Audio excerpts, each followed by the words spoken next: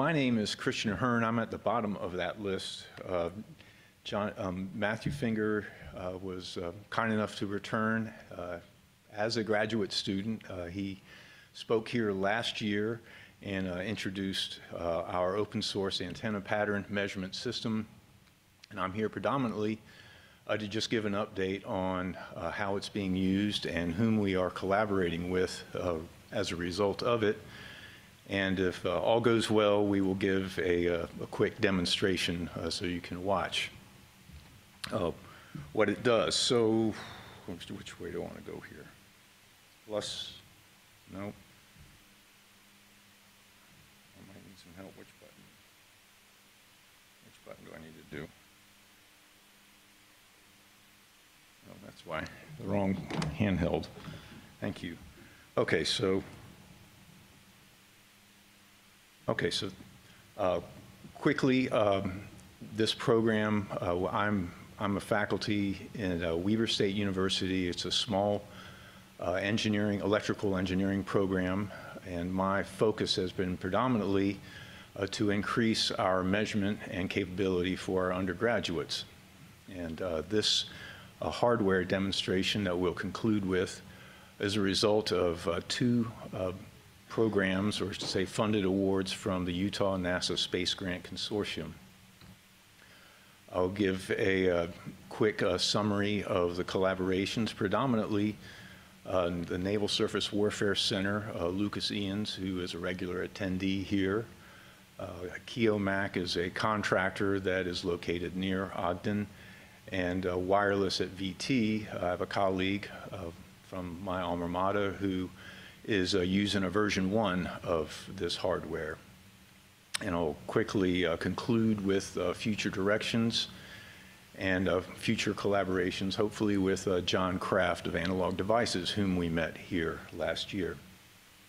Okay, quick background. These are similar to what Matt presented last year, but in summary, it's a low-cost open source antenna pattern measurement system that was based on an IEEE paper that used Linksys routers and pretty much equivalent to Home Depot hardware. We took that idea, rebuilt it, and had the same problems that they did, and then upgraded with going to software radios, GNU Radio Companion, and we what was not around when the original paper came out were the 3D printer hardware, namely the synchronous belts and the synchronous gears that are available and ultimately low cost.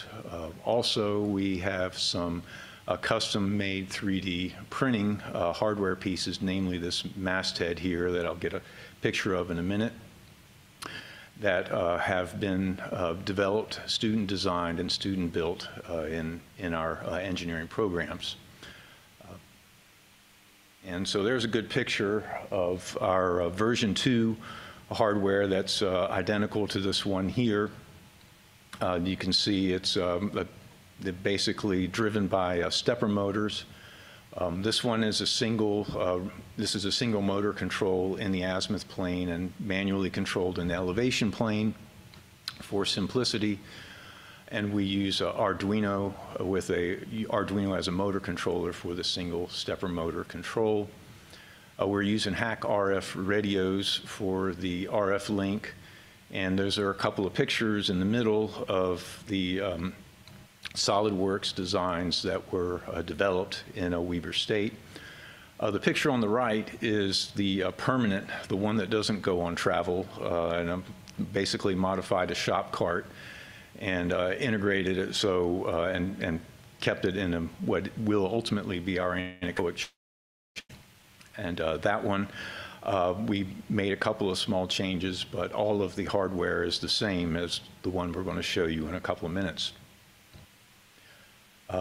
Just a quick look at the block diagram. We have the system is driven by a single PC, and we have two software-defined radios for the RF link.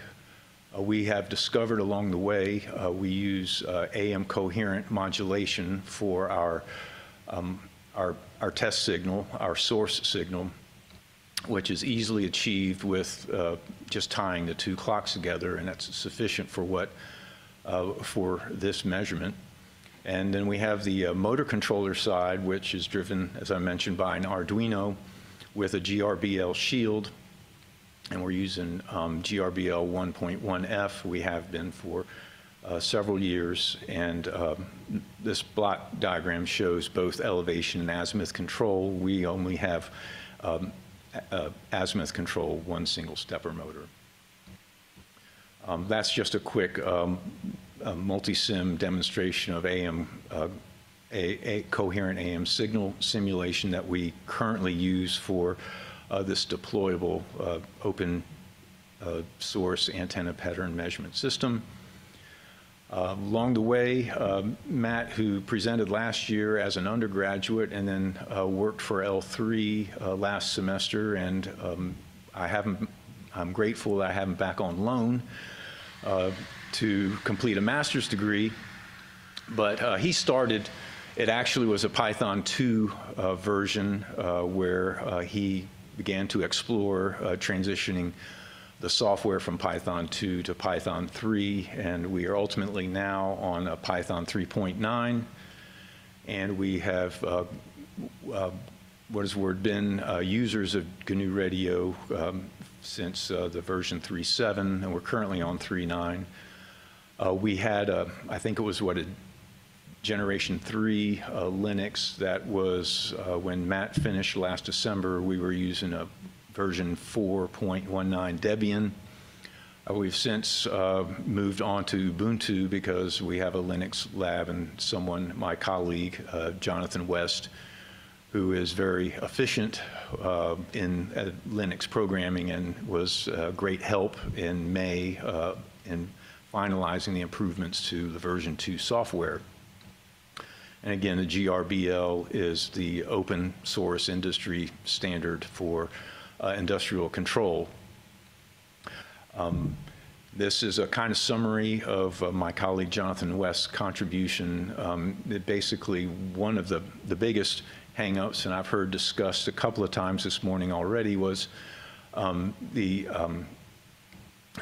sockets. The original software was, I think, a version, the Linux, it was a version of Python, and it still used a socket, and we were having big trouble saving our data into a plottable format.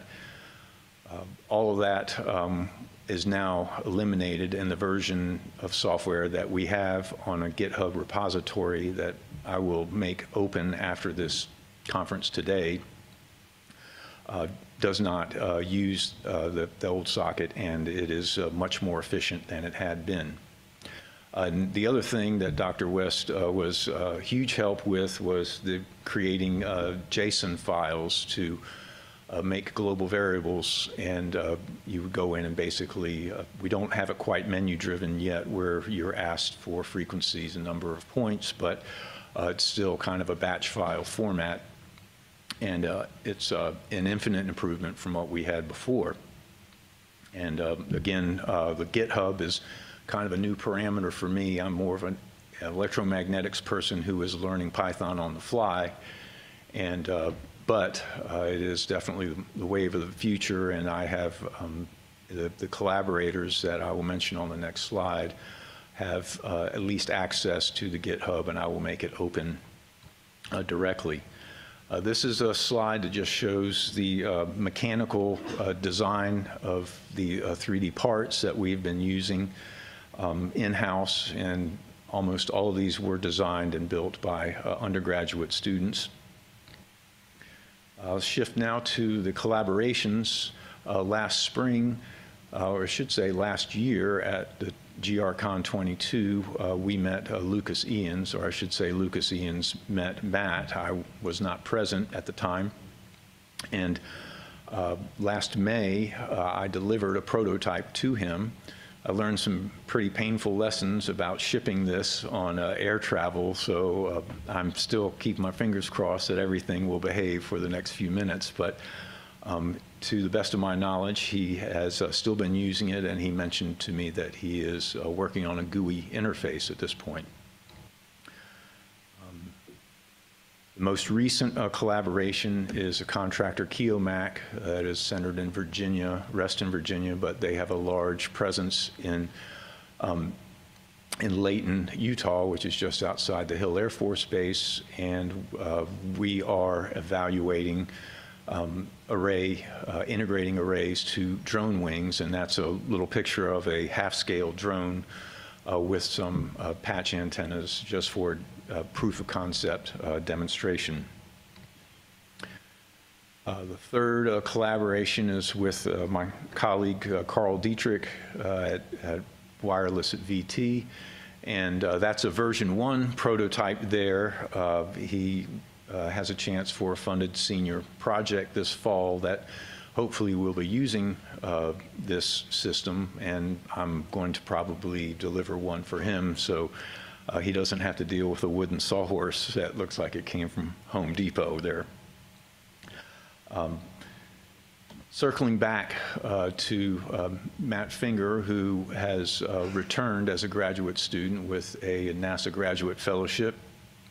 Our plan this fall, he just returned 2 weeks ago, yeah. And our initial plan is he's going to reproduce the digital beamformer that John Kraft, another person we met at this conference last year, with the Plutos, and we're looking also at wading into radar systems and radar signal processing. Wrapping up the slide part of this, and we'll shift to the demonstration in just a moment, but I would like to acknowledge the Utah NASA Space Grant Consortium that has awarded this effort twice. Moog Industries donated the absorber that we are using, and certainly my acknowledging the contributions of my students along the way, Dan Newton and Taylor Hansen and Ren Fisher, and of course Matt Finger. With that, I think we will give this a go and demonstrate, and if we could get this, push the right button, there we go. If we can switch to this. You gotta plug it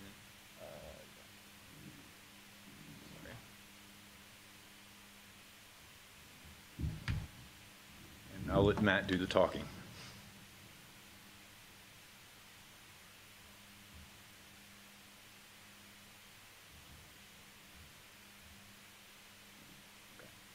Perfect.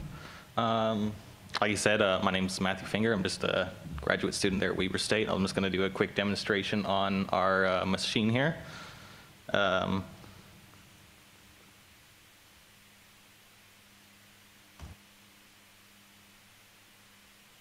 As of right now, it's very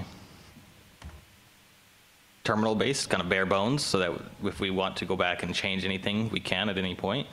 We got a couple of different options. So the first one is the one we'll demonstrate, which is just a fast scan where we sweep all 360 degrees in one quick motion. The other ones are a bit slower. They take about 10 to 15 minutes, so won't be demonstrating the day, but they are the ones where they will go to an angle, read that direction, and then, yeah, the fixed direction, and then move an angle, repeat all the way for the 360 degrees. Yep, so we can plot multiple traces or kind of compare it to our fast sweep. Cool.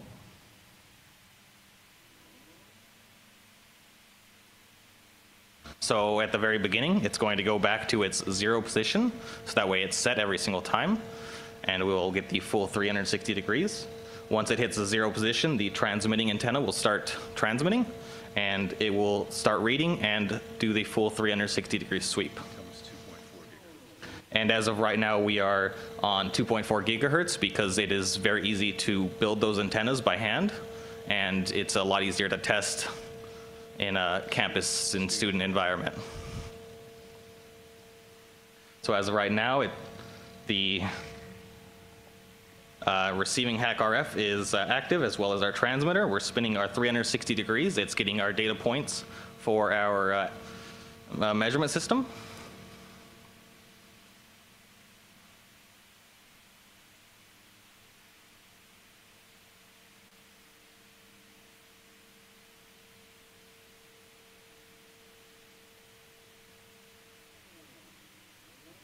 Once it hits at 360 degrees, it cuts off the transmitter and the receiver, saves all the data points, and sends us back to our 0 position. So that way it would be ready for the next scan, or if we wanted a different antenna. And this one that we're testing right now is a directive Yagi. It's what, 4-element? It's a 4-element Yagi. So it's a 4-element Yagi. And we have just kind of a plot there. Let me shift that over. So there's our just raw data points that we can see from it. And we will go in here in a second and look at it in our polar version and convert it to dB. So we'll go to our 4th option here to plot our last run. We'll say GNU.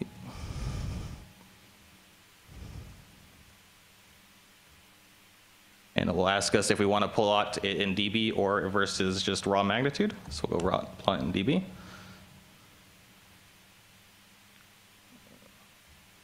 And we have our plot, so we can see our frontal lobe is very directive in that very first direction as we're kind of looking down, which you would expect from a Yagi.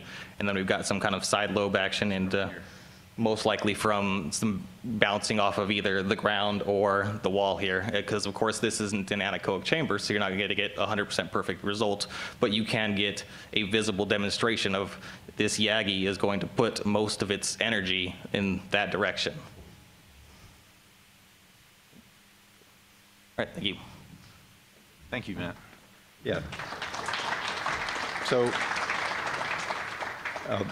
are there any questions? I guess I just want to mention, I want to thank the GNU Radio Companion community and this conference that's definitely and broadened our horizons, and we've made some very valuable contacts, and definitely has breathed some oxygen into my research and scholarship efforts, and hopefully building an EM and antenna program at Weber State University.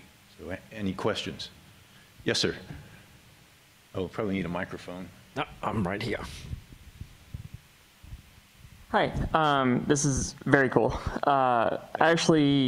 So I'm a grad student up at Penn State, and we have an anechoic chamber, and I had to completely rewrite our software because it was terrible. And so I've done a GUI for doing pattern measurements. Would love to talk. Sure. Did you explain if you had a way to do any kind of calibrated measurements, like realized gain? Right now, I'm just promoting this as a relative measurement, student tool. We're in a brand new building, and they've given me space for a chamber. It's not outfitted yet, but everything this past morning and afternoon, I recognize that calibration is something both in where Matt's going in the future and where we are now is something that we're going to have to pursue. But right now, it was really just a student tool, to give them an access, the idea that students who are better at software can get introduced to antennas. Myself, an antenna person, can actually get something that works using these open source tools, but the accuracy is not there yet. So I probably need to talk to you. Yeah, I would love to chat. I mean, still very cool to be able to get a student in their backyard taking a pattern measurement of some coat hanger that they made. That's very, very cool. I agree. Thank you. We can have more questions. We're a bit over time, but we don't have a talk immediate afterwards. Was there? Oh no, you weren't. No? Okay. Well, I also like the fact that you have like this completely open source set. I just love that. I just wanted to make, it's not a question, I just wanted to say well, I have the mic that I also think this is pretty cool. A lot to keep track of, and Matt did a lion's share of the work, bringing that, was it from Python 2 to Python 3, and upgrading the GNU Radio Companion at the same time, but he did a great job. Well, I think for that he deserves a round of applause as speaker. Thank you.